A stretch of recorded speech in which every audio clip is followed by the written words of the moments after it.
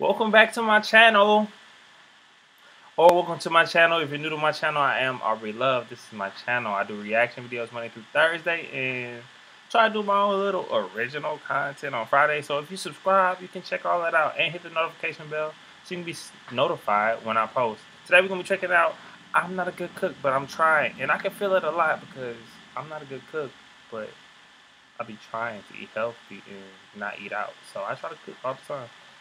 I'm getting better though. So let's see what this talking about.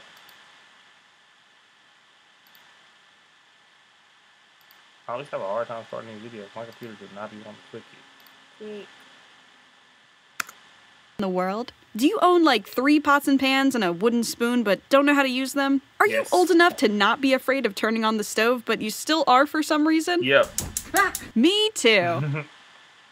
So, we gotta figure something out. See, no one tells you this, but when you say, okay, I guess I'm an adult now, there's like a terms and conditions block of text hiding in your birthday cake. Huh.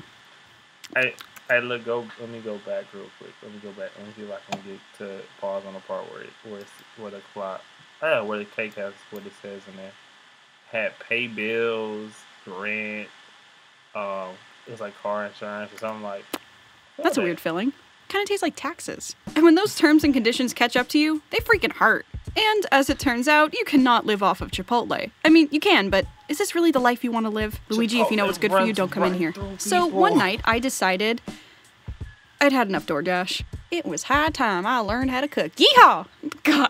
If you follow me on Instagram, you'll know that my inspiration for cooking tends to spike during the wee hours of the night. And you'll also know I'm not perfect in the kitchen. So without further ado, here are some of my trials and tribulations surrounding cooking. Soup time, gonna get a pot for some soup crimes. Soup time, veggies in my hand looking mighty fine. Soup time, gonna peel the potato. Oh. Oh no. Whoops.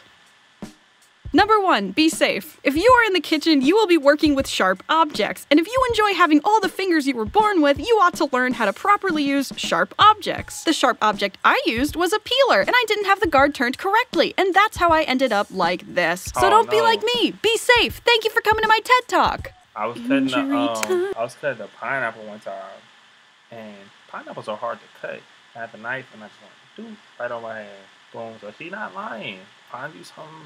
Figure out what you're supposed to be doing first. Or you end up like me or her and cut yourself. Don't do that. Injury time. Time to account for my and then you don't want to cook no more after you get hurt. Crimes. It's fine. I was fine. It was gross. I will not show a picture, but to give you an idea, here's a PG rendition I sent to my mom. Anyway, here's how to be safe in the kitchen. First, make sure your knife is sharp. This might sound counterintuitive, but dull knives cause a lot more problems. Cause if you're chopping stuff, but the knife isn't going through it, you're gonna end up applying too much pressure to a knife. And it could slip, and you could get hurt. See? Watch. Thankfully, I'm a cartoon character, so with the magic of animation, I can grow my hand back. But you can't do that in real life, okay? So, number 2, learn how to hold a knife. When chopping stuff, the best practice is hold the knife at the base of the blade with one hand, and with the other hand, curl your fingers in, like a claw. Like a cat. Yeah, hiss. I feel you. Because you like all those fingers, right? And you want them all to stay on your hand, right? Right. And number 3, put the sharps away, safe and clean. Believe me, I love a good dishwasher, but to quote what my grandmother told my mother, you're a good dishwasher too. Plus, dishwasher detergent isn't so great for knives. It can dull the blade. And you remember what I said about your fingers. I'll link some stuff in the description for you guys to check out. Alright, I've got a Band-Aid, I know how to hold a knife now, so let's actually try cooking. The first time I tried cooking was back in college, and I had some bangin', albeit simple, dishes. Chicken with Alfredo sauce and broccoli, chicken fajitas, spaghetti, as well as my matzo ball soup. But I'll get into that later. Deep within my highlight reel of wonderful dishes also lives a dozen horrible ones. There was one year I couldn't go home for the holidays, so a couple friends and I met up for a potluck, and we each cooked and brought something. And I was going to make, drum roll please, green bean casserole. And We're gonna put green beans in a casserole. I don't even like green And beans. I know what you're thinking. Ew, green beans? A casserole? Yucky, She read my wucky. mind. No, thank you. But hear me out. Growing up in the South, man, green bean casserole is the bomb.com. It is the bee's knees. If you can make it right. Okay. The recipes I've followed always include green beans, cream of mushroom soup, and fried onions on top. But the seasoning is very important. And let me make clear, I didn't ruin it because I under-seasoned. That's a lot of pepper. All right, 1/4 tablespoon. I knew it! So yeah, it was really peppery. And when I took a test bite, it was not safe for human consumption. And when my friends came over, I warned them. I told them I messed up the pepper proportions and they should not eat this. But they were my friends and they're so kind and supportive, so they were like, oh, come on, it can't be that bad. Oh no. Yeah, that's a lot of pepper, man. Even though I messed up my contribution, it was still a great time because we were all together. And everyone else brought really good food, so that helped. And that's what I love about cooking. Even if it turns out to be garbage, it's still the reason we meet up in the first place. And even... The thing about cooking, though, the best part about it is, if you mess up one time, or the bad part about it, if you mess up one time, people are going to be like, oh no, you can't cook. You can never cook. Oh no, don't eat. You know he made that. But if you cook it good one time, like, oh yeah, they got a chef. Need to go to culinary school. Oh, get so-and-so to make it. So it's like, you only got one time. Like the first time you cook for somebody, you got one time to be on this part of the spectrum or this part of the spectrum. And you know, make it a good one. Just pick something simple if it's your first time cooking for somebody, for real, for real. To this day, there's a lot I try to make, like tacos and chicken and even milk tea. And those things need polishing.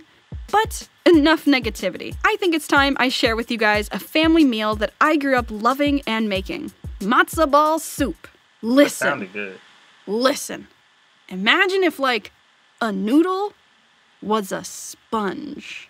Matzo balls are awesome because they soak up all the broth and all the flavor and all the seasoning. And it's so warm and soft and homey. My friends really liked it when I made it back in college, so I hope you guys like it too. Here's how to make matzo ball soup. All you really need is the matzo ball soup kit, which is pretty cheap, and you can find it in the international food aisle. Besides that, you can add literally anything you want. It's just like that scene in Ratatouille. You are Remy, and you can sniff things, and you can throw it in the pot. You know why? It's a soup! As long as it tastes good, you're in the clear. Any ingredient. Ratatouille is such a controversial topic. You got the rat in the kitchen cooking up with the chef with the rat in his hat, and it's not actually a clean rat, not a house rat. It's like an outside rat that be in your walls and stuff. That's a like whoever came up with that topic. Ingredient, any flavor, any spice. Papa John. Wait, no. But that's what makes making soup so fun. So let's get crazy in the kitchen. I like chopping up some onions, some celery, some carrots, and some potatoes. But you can add whatever you like. Peppa, what are you doing in my soup?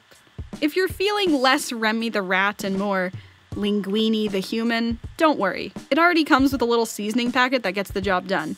But listen, the best part about matzo ball soup is making the matzo balls. Step 1, eggs and oil. Step 2, mix that mix in. Step 3, chill out. Just she was going hard, be calm. Add the soup mix to the water.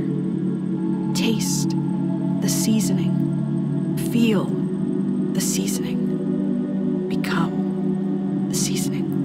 And then you make the balls, you make the balls, you make the balls! Golf ball size. Don't get crazy, don't get cocky. I know, it's funny because big matzo balls. But listen, you're making a big mistake. A mistake even bigger than your big matzo balls. They won't f***ing cook. So don't make the balls too big. Think of the children, please. I'm begging you. Just rein it in.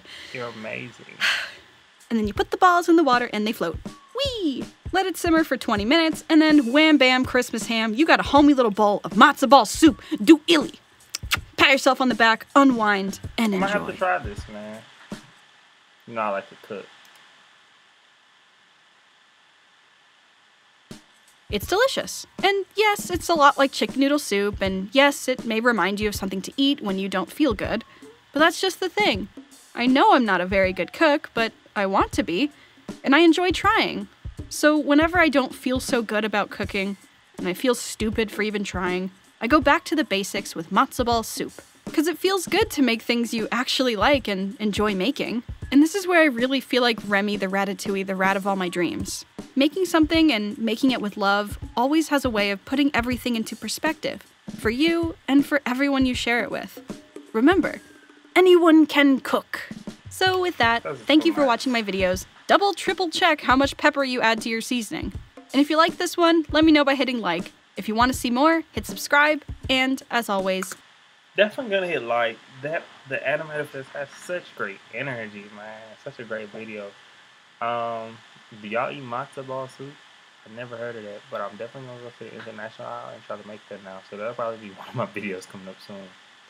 I love little videos. If y'all can send me other stuff to react to, man, I'll react to it.